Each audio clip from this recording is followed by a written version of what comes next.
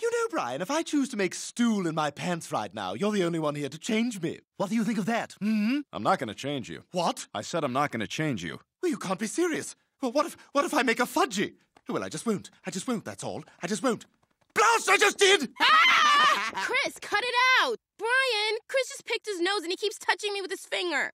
What good is mining nose gold if I can't share it with the townspeople? I swear to God, these kids are going to make me put a bullet through my head. Well, if I was in charge, we wouldn't be having this problem. Well, you got some ideas? Tell me. Oh, I'll tell you. Of course, I'll want a favor in exchange. How does it smell, dog? Does it smell like servitude? Half torpedoes, fire!